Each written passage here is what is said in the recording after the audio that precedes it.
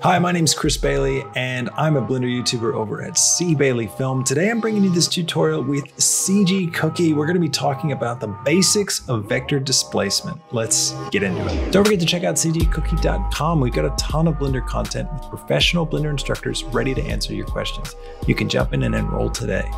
Okay, so today we're going to be talking about vector displacement. Now, it's a really complex, deep rabbit hole. Now, you might see as November comes around, we've got Nodevember coming up, and everyone's going to start posting up some amazing shaders that do some incredible stuff. And basically, the idea is using a material and using color values to shape, bend, and move and create geometry. So to do that, what I'm going to do is I'm going to start off by clearing out my scene. I'm going to A to select all and X to delete. To make this really simple so we can visualize it, I'm just going to use a plane. So I'm going to go Shift A, Mesh Plane. This is just a single polygon, nothing complex. I'm going to split my view, and I'm going to take this view and turn it into my shader editor. And I'll just bring this over here. I'm going to click New to create a new material. And then I'm going to come over to the Modifiers tab. Now, the first thing you need to do to get vector displacement to work is you're going to need to put a subdivision surface on your object. Now, usually people use a cube or a plane like this to start with. It's all you really need. You can start with any mesh, but it's really simple if you just start with one of these. Now, we're going to take this modifier dropdown and we're going to add a subdivision surface modifier. Now, there's an extra feature that we need to enable that's only available if you come up to the camera render tab here, and we're going to switch to cycles. And then once we switch to cycles, we're going to click on from supported, we're going to go experimental under the feature set. Now you'll see if you come back to your subdivision surface, we've got this extra button here, adaptive subdivision. We'll turn that on. You can see the options change. We get dicing scale, levels of viewport. And basically what this is the subdivision surface is going to be looking at our material and the information that we send to the displacement input on our material output, and it'll use that to generate geometry as required. Now, I want to keep my square shape, so I'm just going to switch to simple. The only difference between these two is that one rounds everything and the other one just keeps the shape that you have. So simple will just keep that box shape. So now we've subdivided our plane. Now we're going to go ahead and switch over into rendered view. So I'm going to turn that on. Okay, so the next thing we're going to have to do is click on the material output node here, and we're going to open up the pop-out menu here, and right here under displacement under surface, this is in the settings section, which you can find right down here under options. You might be on node when you first open it, but if you come down to options, click settings, and we're going to switch this from bump only. We're going to say displacement is going to be displacement only or displacement and bump. You can use both. I'll just put on displacement and bump for now. Now, what we're going to do is we're going to create a gradient texture. So go ahead and type in gradient texture. We'll put the gradient texture mode. And let's take a look at this. I'm going to grab a color ramp as well so I can make it a little bit clearer with the contrast. And let's plug this into the emission and also plug it into the base color for now. Now you can see that what's going on is that we've got a gradient of black to white, and that's traveling along the X direction. So X on this side, everything is 0, which is black, and over here, everything is white, which is the same as the number 1, right? So think about colors in terms of their 3 numbers, red, green, and blue. This is 0, 0, 0 on the red, green, and blue, and this is 1, 1, and 1 on the red, green, and blue. If I switch this from a linear gradient to a spherical gradient, you can see that what it's doing is it's creating this sphere. Picture a 3-dimensional sphere that's centered around this point right here. Let's go ahead and figure out a little bit about texture coordinates first, because they're really important when it comes to vector displacement. I'm going to go ahead and create a texture coordinate node. Now, what's going on? By default, Blender is using the generated texture coordinate. And it's doing this to figure out where to place this gradient on the material. It's got to generate some kind of coordinate for that texture. Okay, I'll put this bit here. I'll put this bit over here. Great. Generate is following the mesh of the object, and it just comes up with it. It's a really cool system for placing, especially procedural materials. So you'll notice if I plug generated in to the vector, nothing will happen because it's already using it basically.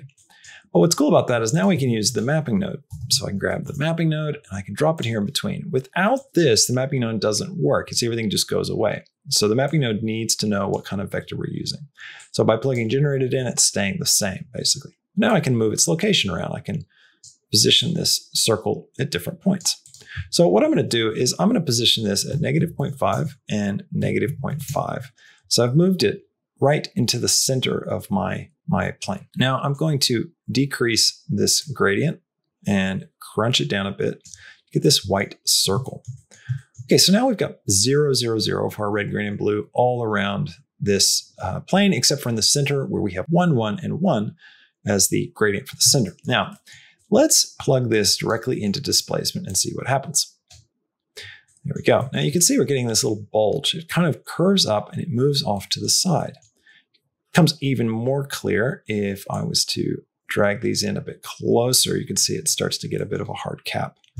And it's leaning off to the side. It's shearing off in this direction. Why is that?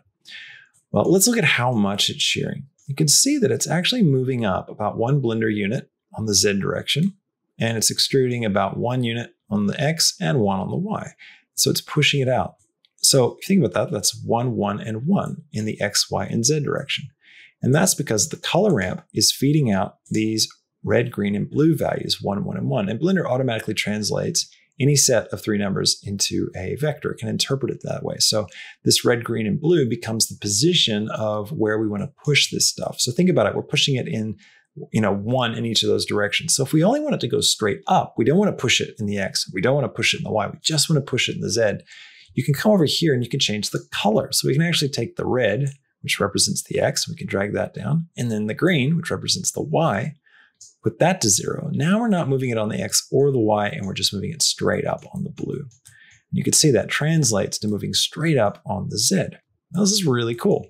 Now you're gonna get these little jagged edges, and that has to do with when you're really, really close, when you don't have much of interpolation. If you drag it out, you see it gets a bit smoother.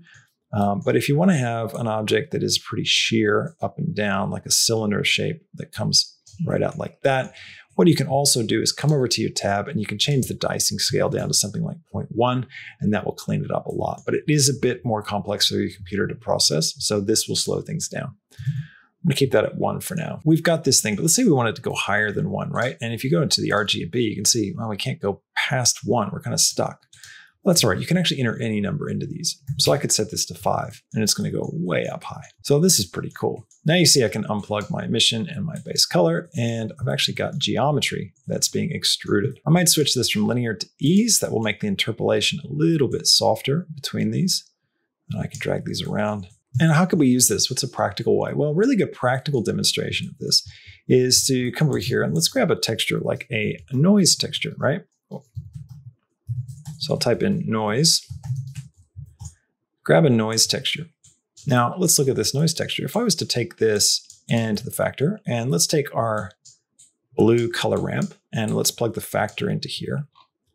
And we can drag this out now to give ourselves lots of fall off. You can see we get this almost like mountain range system, and that's just being driven by the noise. Now, if you were to plug your factor straight into displacement, remember everything is going to actually behave in a very different way, because it's looking at all of those values and pushing the geometry.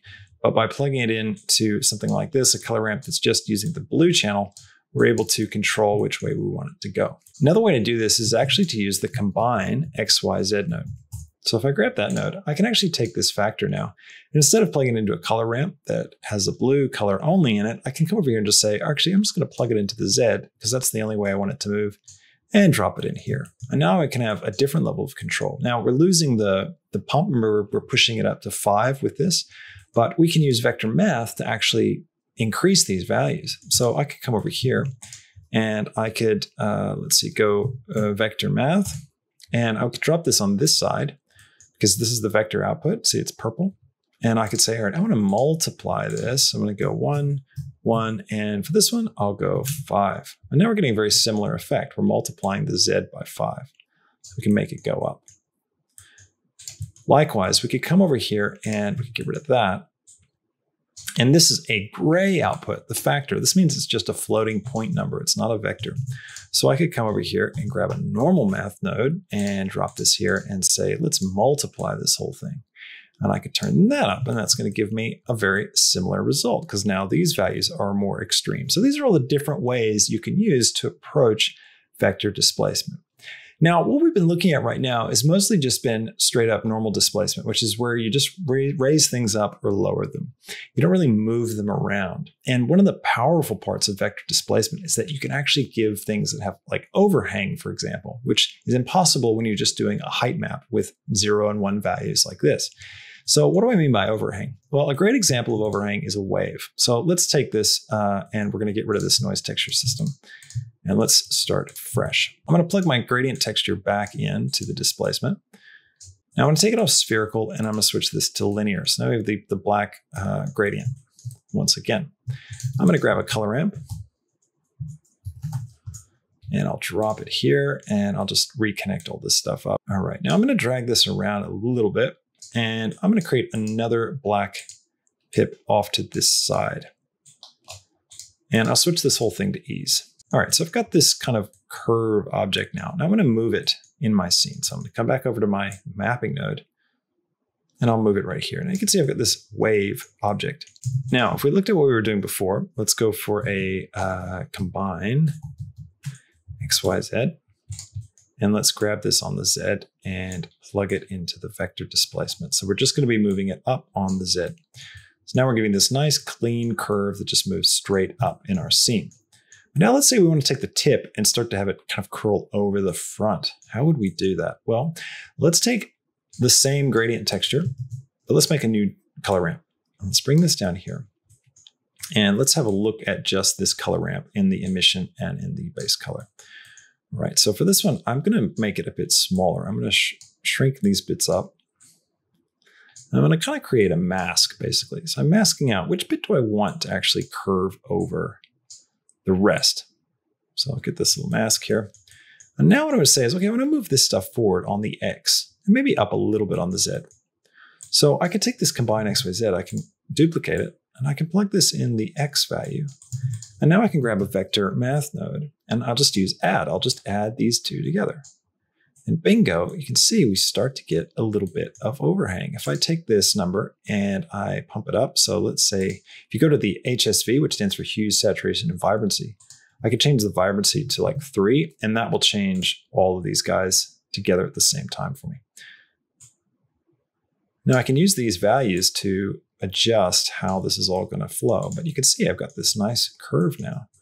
Let's say I want it to go up on the Z a little bit as well based on this. I could create another one of these, plug this into just the Z value, and I could come over here, add another vector math node and plug this in. Now it's going to push it way up. But let's say that's too much. I don't want to go up that much. So I could come here and I could grab a math node and I could drop it here. And I could say, all right, I'm going to multiply by 0.5. Might drag this down a little bit more until it's about right. I could also take this vibrancy and drop it down here, kind of get it right. Likewise over here, I could grab a math node and drop it in this one. And I could use this to increase the height of the wave overall. So now I've got this really cool curve shape, and I can go back to the beginning and I can just move it now along the Y, or sorry, along the X. You can see it's just going to travel along in my object. Now what we can do is we could go in and add a bit of noise and displace this even further. So I'll grab a noise node and I'll just come right over here and I will grab the Combine Xyz.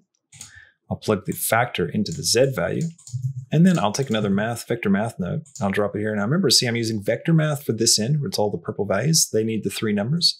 Whereas this end, I'm just using the single value because these are all just dealing with single values. You can tell that because of the gray node, so don't get confused by that.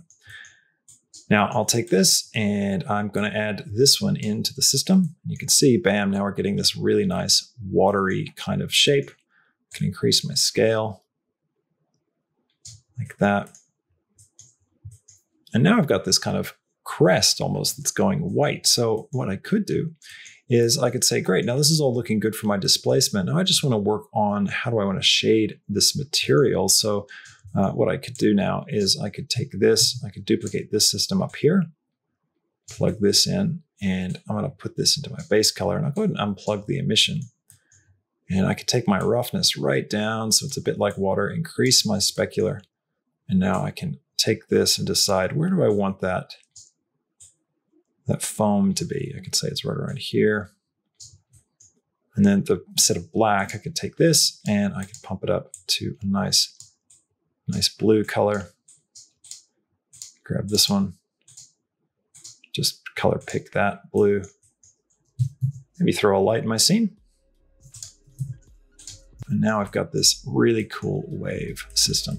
And now you can see it's moving across on my scene and I can animate it using these texture coordinates.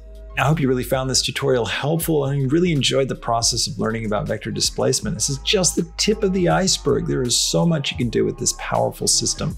I really hope you enjoy exploring it and learning more on your own. Thanks again for watching. Hit that like button and please subscribe to the channel. Leave us a comment. Let us know what kind of tutorials you'd like to see on the channel. Thanks so much for watching. I'll catch you in the next one. See ya.